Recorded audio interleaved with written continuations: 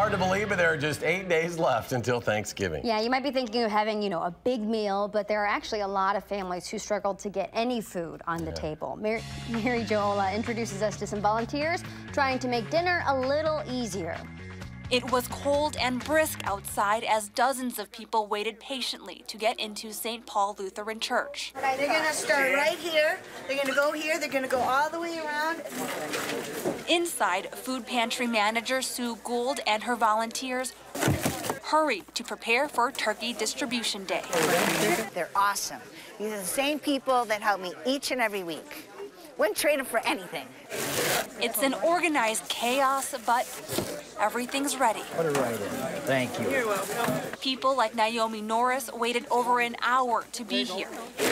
For many, the abundance of food and good spirits. You guys know each other? We do now. You're only a stranger once, okay?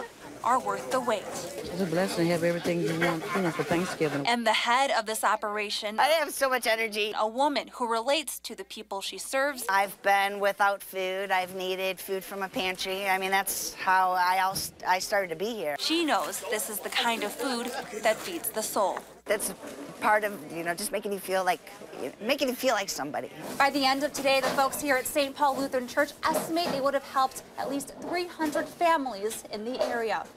In Madison, Mary Jo Ola, WISC News 3. Such a generous effort. Today, the church handed out at least 300 of their 1,500 turkeys. Yeah, that's great. The remaining birds will be handed out through a number of events before Thanksgiving.